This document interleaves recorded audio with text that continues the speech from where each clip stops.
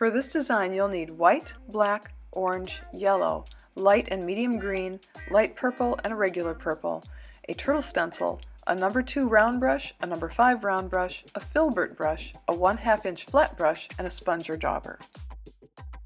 Begin by loading your number 5 round brush with white and making 2 large ovals connected in the center of the forehead. These are going to be your eyes. I usually make one of them larger than the other because it gives it a little bit of a comical look.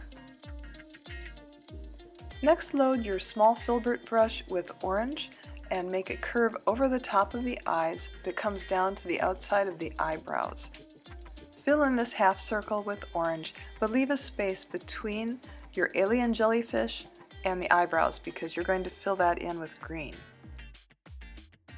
Load your 1/2 inch flat brush from the light and medium green, so it's double loaded, and then zigzag it back and forth along the bottom of that orange half circle. This is going to be the furry looking edge of your jellyfish alien. Load your number 5 round brush with a combination of light purple and dark purple and start making tendrils that come down from your alien jellyfish over the eyes. This is a little tricky if you're working on an adult because of the wrinkles around the eyes. The skin isn't as taut, but it shouldn't be a problem with a child.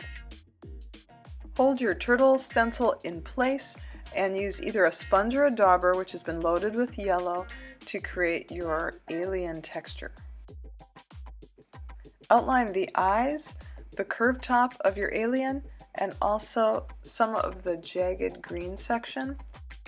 Because the black is a really intense color, we probably don't want to put any outlines on the tendrils that are hanging down over the eyes.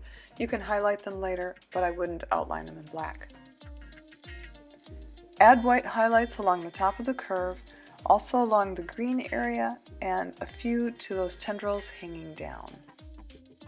To decorate the background around your alien, you could either use a stencil with some different colors, or you can make dots and little starbursts in different colors. That's it for today, and I hope you enjoyed our tutorial and that you can use it at your events in the future. Bye-bye!